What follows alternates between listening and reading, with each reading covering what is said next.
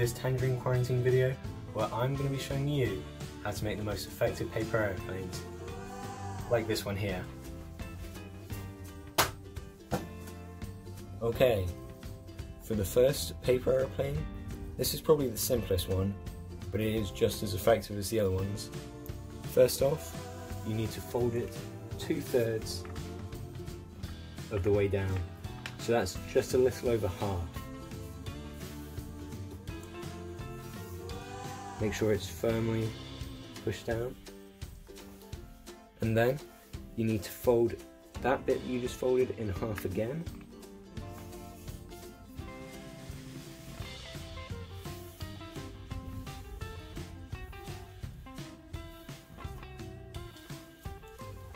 And finally, fold it once again in half.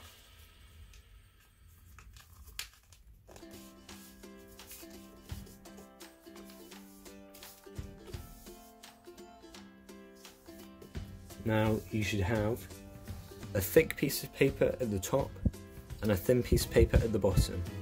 Now for the hardest bit, you're going to need to round the paper into a cylinder shape. And then slot it in here. You might need some tape just to keep it in place.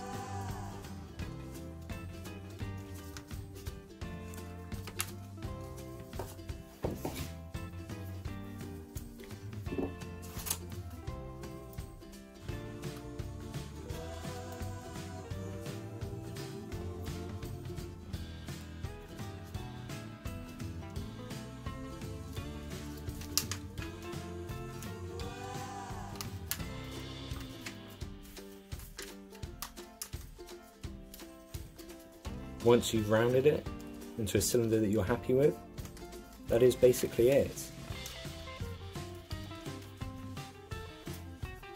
As I said, it's one of the simpler ones, but it flies just as well. In a moment, I'll show you how well it flies outside. Okay, so now this second one might be a bit harder, but as long as you follow the instructions carefully, maybe pause the video to make sure you keep up, you should get the outcome. First off, you're going to need to fold your paper aeroplane in half, making sure that the corners meet. Making sure that it's been flattened down enough. Then you need to unfold it and fold it in the opposite direction down the seam.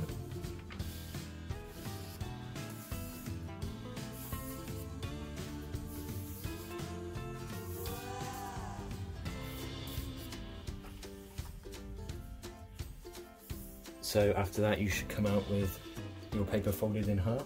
Now you need to unfold it again,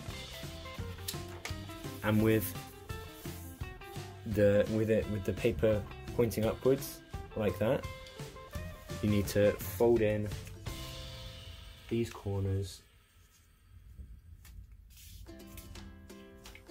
on the seam.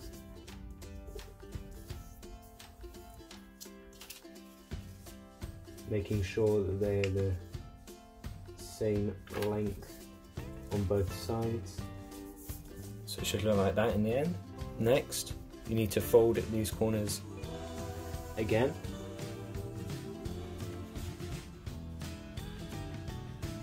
So that it's more like the paper aeroplanes you're used to making.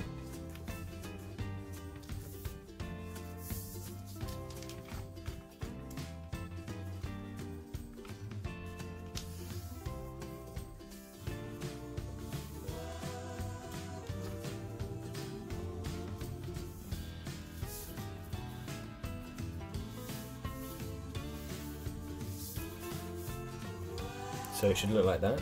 Now, for a slightly more difficult bit, you need to take the tip, fold it back until it is in line with the back of the paper and fold it down.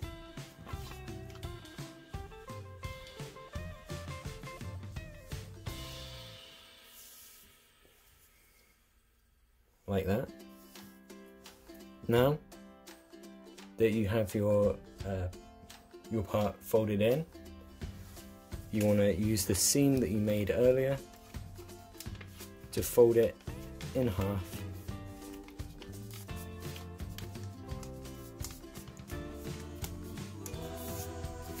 Making sure to flatten all the seams.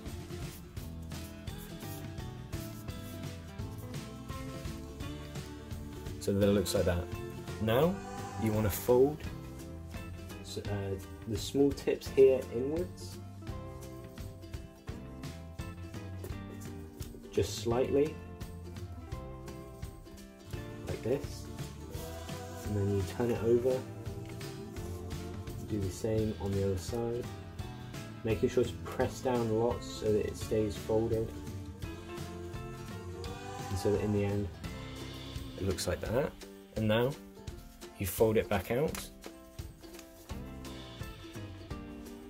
and you should have this almost curved shape. Now you need to fold this out, creating the seam where this piece of paper reaches the bit that you just folded in here.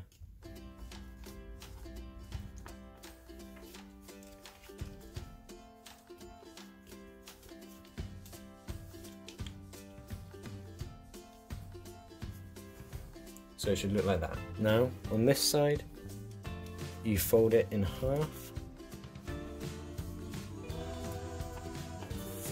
making sure to flatten all the edges.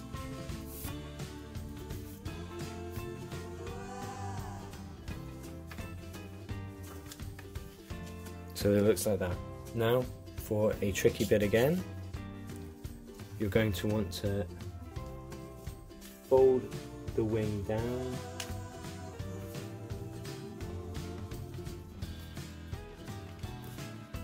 almost at the tip, but not quite, just a bit off. Fold it down and create the seam.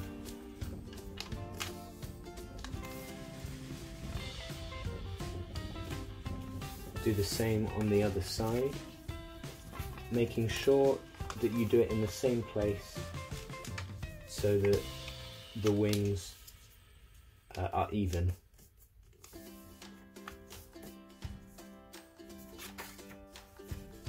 It should come out looking something like that. Now, you want to open it back up just for a second, just so that you can see the bottom, and you want to fold it. It doesn't matter which side you do it on. Just adds weight to the back. Just fold this bit up.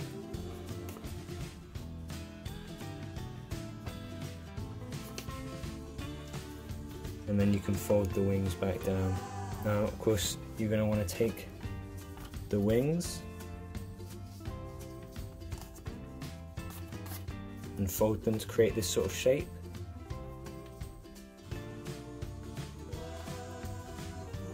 Do that on both sides. Try and make it as even as possible.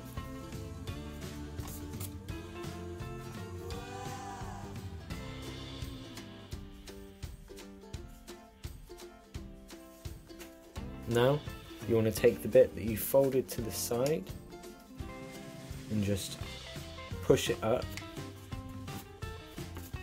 This is probably the most fiddly part.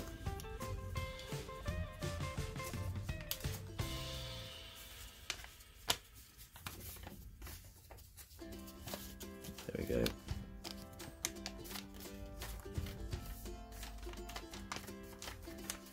Flatten it down so that it looks like this at the top. And there you have it, your harder paper aeroplane. Now that you have your two paper aeroplanes, one easier, one harder, let's go see how they fly. Okay, so now we've got our two paper aeroplanes. Let's test them out. It's quite windy, so it might not work perfectly, but first one.